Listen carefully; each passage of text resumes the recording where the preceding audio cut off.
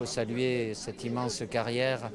qu'il a eue en club, bien évidemment, et à travers son parcours en équipe de France où il est arrivé,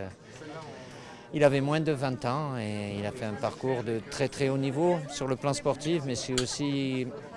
sur le plan humain, quelqu'un de très attachant, avec des valeurs, qui au début était parmi les plus jeunes et qui à son tour a pris le relais pour devenir un des cadres. Donc c'était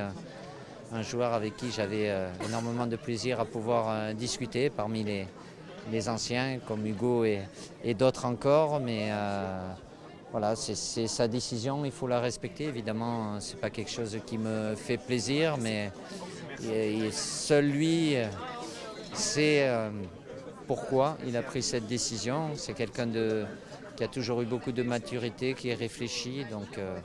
il faut la respecter, même si, je le répète, j'aurais préféré qu'il attende encore, mais bravo et merci pour tout ce qu'il a fait.